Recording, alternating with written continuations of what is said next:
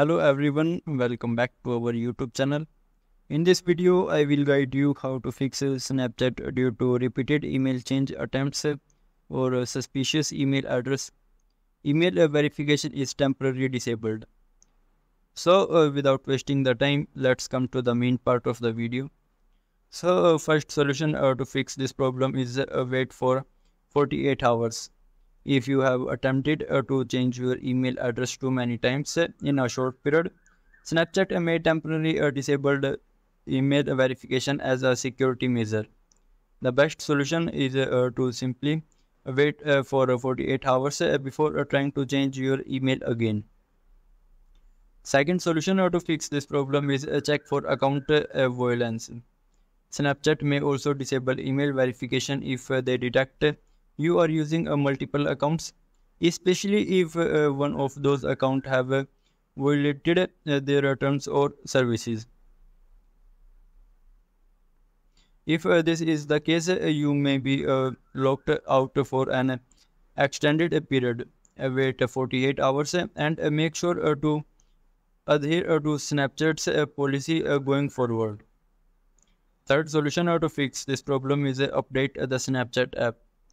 For that, you just simply have to go to Play Store and search for Snapchat app. After that, select the app. If an update is available, you will see an update button next to the app.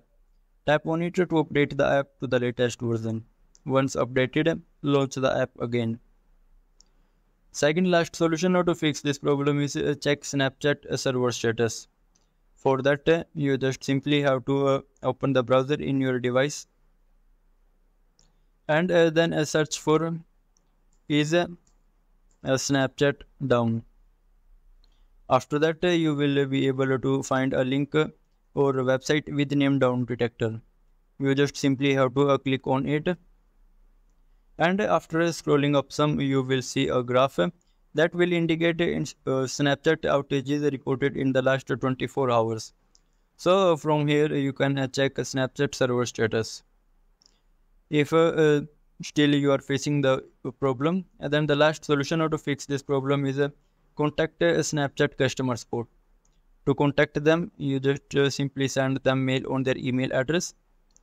Their email address is support@snapchat.com. You just simply have to select the mail with this name. After selecting the mail, you have to tell them about your problem and also about your account. Then click on the send button to send your email. After some time, one from their team will contact you and guide you how to fix this problem. So in this way, you can overcome from this problem. That's all for today, and thank you for watching our video.